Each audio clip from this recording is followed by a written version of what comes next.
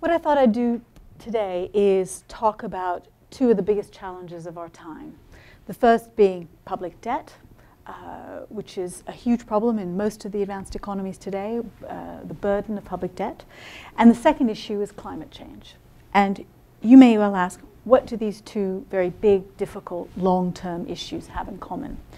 Well, they have several things in common. One, they are very big, long-term problems in which policymakers have to persuade publics to make big short-term sacrifices for long-term gains. I'm going to use the example of energy subsidies to illustrate this case. To illustrate, because energy subsidy is at the intersection of how to reduce public debt, because energy subsidies are a huge burden on budgets in many countries. And it's also a key part of addressing the climate change issue. Now let me first start by asking the question, why do governments subsidize energy? And the answer is pretty simple. We all love cheap energy. Energy is a huge part of all of our lives. We consume it every day in lots of different ways.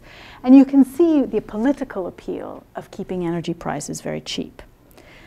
That particular political appeal has led to the fact that most countries in the world subsidize energy.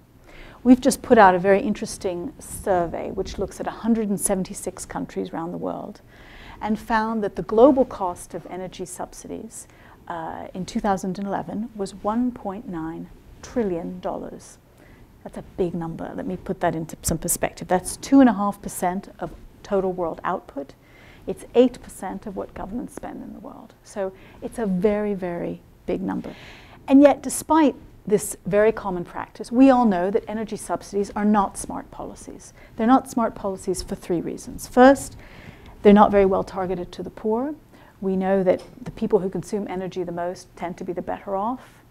In emerging markets and developing countries, 43% of energy subsidies before tax go to the richest 20% of the population. So that's one reason. The second reason is that energy subsidies crowd out other much more worthwhile public spending, like spending on education or infrastructure, which is far more needed. And the third reason is that it encourages people to use too much energy because it's artificially cheap. Our estimates are that if you eliminated energy subsidies globally, you would reduce global carbon emissions by about 4.5 billion tons, or a 13% reduction in global carbon emissions. Now, because of all of those reasons, many countries have realized that it's important to reduce subsidies. Let me give you some examples from just two regions. One, the Middle East and North Africa, which of all regions in the world subsidize energy more than anyone else. Countries in that, about half the countries in the Middle East and North Africa spend about 5% of GDP on energy subsidies. The oil exporting countries in the region do it as a way to share the wealth with their population. The oil importing countries do it as a way to provide a sort of safety net where, because they don't have proper social safety nets and welfare systems in place, so this is a way to transfer benefits directly to a large part of the population, albeit inefficiently. Now, the burden of those costs has borne very heavily on countries in the Middle East and North Africa recently, and they've all tried to reduce subsidies in some ways, but have made very limited progress, mainly because they've not been very successful at overcoming the resistance in populations, both by vested interests, by households, often because they're not persuaded by the government's case. And I'll talk a little bit more about that in a moment.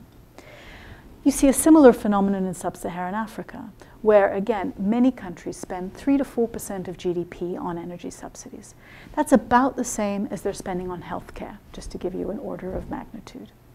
And in sub-Saharan Africa, it's particularly sad because resources are scarce, but also it's a continent which has huge comparative advantage in renewable energy. And as long as fossil fuels are subsidized, the incentive to develop those alternative renewable energies is far less, and fossil fuel dependency continues. But the problem of energy subsidy also exists in rich countries. In fact, the advanced economies are the ones who undertax energy more than anyone. The US alone accounts for about 1/4 of the global undertaxation of the energy sector. Having said that, eliminating energy subsidies is not impossible. The work that we did actually looked at 19 country case studies that were successful at eliminating energy subsidies. And there's some very clear lessons from those experiences. We identified 6 key elements of success. First, you need a comprehensive reform program. You need to be able to tell people where you're going in the medium term. And you need to assess the impact and consult along the way. Second, you need a very good communication strategy. And that communication strategy needs to build both understanding and support for reform, emphasizing not just the costs of subsidies, but also the potential benefits of removal. Third, you need measures to compensate the poor, and you need to show very clearly how that will happen. We tend to prefer targeted cash transfers or near cash transfers like vouchers to do that. But if you don't have systems in place to do that, other ways of subsidizing the poor, like subsidizing mass transit, for example, can work. The fourth key common theme of successful reforms is phasing. Abrupt, sharp rises in prices don't give households and firms time to adjust and react, and allowing businesses and households time to adjust to higher prices is important. So phasing it in slowly over time is very, very important. The fifth sort of key lesson is improving the efficiency of state-owned enterprises. State-owned enterprises, particularly power companies, are big beneficiaries of energy subsidies, and unless you improve their efficiency, it's very hard to get the benefits from reform.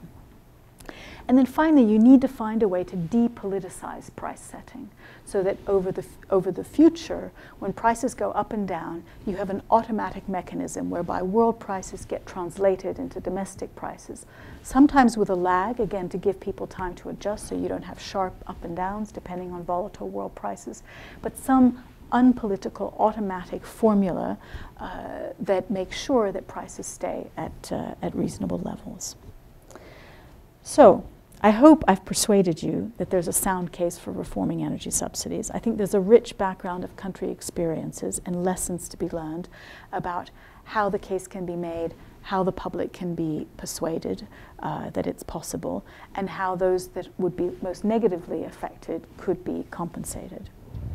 I always remember once someone who was an advisor to a very senior politician once said to me, politicians always overestimate what they can achieve in the short run and underestimate what they can achieve in the long run. It is possible to make big impacts on reducing public debt, on affecting climate change in the long run, if one does the sort of serious homework in the shorter term and in the nearer term. I think if we don't make that effort, we will saddle future generations with a huge burden of both debt and a climate that's permanently damaged as a result of it. So the case, I think, is incredibly strong. And I'll stop there. Thank you.